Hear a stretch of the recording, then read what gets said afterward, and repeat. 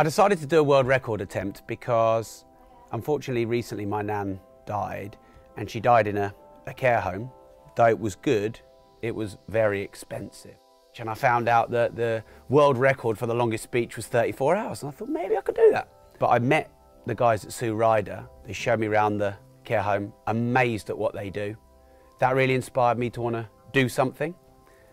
I chose property because it's what I know the best. And of course, at the moment, with the buzz of the buy-to-let boom and how prices are going crazy, it's a very topical subject. So it all seemed to fit. I should be able to do this. I'm Caroline Graham and I work for Sue Ryder at Thorpe Hall Hospice. Rob's raising money for our appeal to build a new hospice at Thorpe Hall. It's just a really nice, happy place. So Rob's money is going to make sure that that building can start on schedule later this year. He's got all the motivation, you can see it. He wants to do this. Yeah, I think it's great. He's a great speaker, and I think he will do it. Yeah, definitely. Yeah. As far as breaking the record, I think it's a piece of cake for him. I'm Mark Homer, co-founder of Progressive Property, and we have provided a community to allow people to attend courses to learn and further their knowledge in that area. This weekend I'm absolutely sure Rob is going to blast it. It pains me to say it, but he is quite good at these talks, so I think there's going to be a blockbuster finish.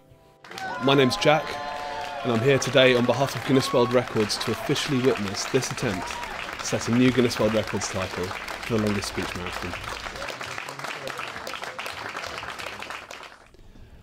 We've just finished and I feel really great. I do feel quite tired, but to raise the £25,000 for a great charity for Sue Ryder Football, I feel like it's been really worth it, and maybe I'll do it again.